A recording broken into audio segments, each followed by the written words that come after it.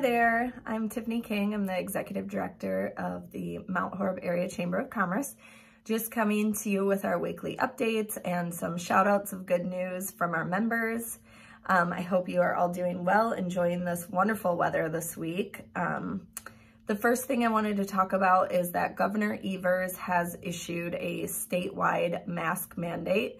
So those of us in Dane County, we're used to the mask mandate, but it is now statewide for the state of Wisconsin. If you're out in public, you are required to wear a mask.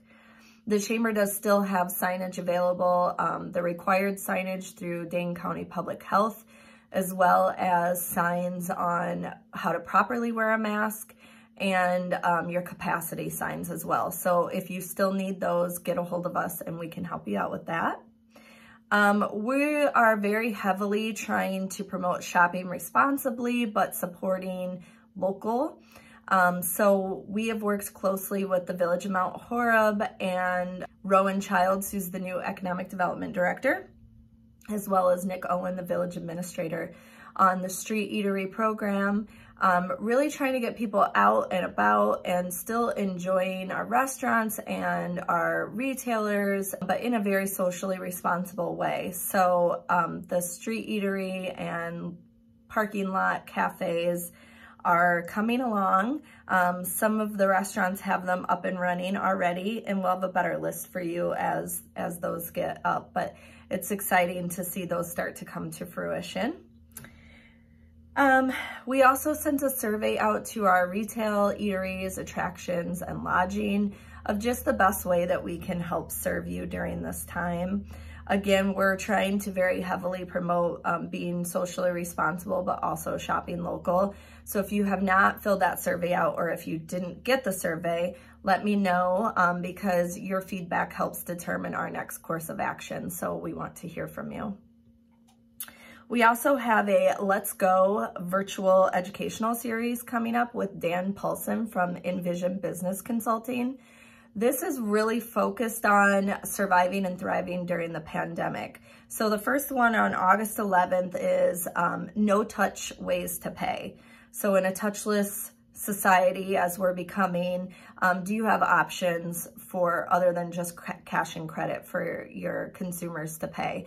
So that's on August 11th. You can sign up via our Zoom link. It's on our website, and we sent an email out as well. And we can also link it here with this video. So sign up for that. There's no cost. It's complimentary with your membership. Those will happen every month for the rest of the year. And again, they're all really focused on kind of surviving in this new normal. Just a couple shout outs for our members. Again, if you have good news, make sure you submit it. It will either be shout out through the video or through our member news that goes out on Fridays.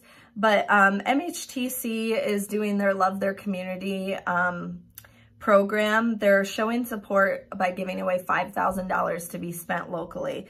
So 100 MHTC customers get the chance to receive a $50 gift certificate from the local Chamber of Commerce. And they announce those on Wednesdays. So make sure that if you haven't signed up for that, you do, for a chance to win.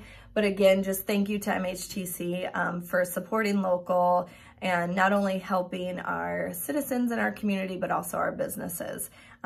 Great program, and we're excited to be a part of it. And then also Sunniva Inn, which is our bed and breakfast here in Mount Horeb. All 4 of their guest rooms are now open, including a 3rd floor suite with a air bubble tub.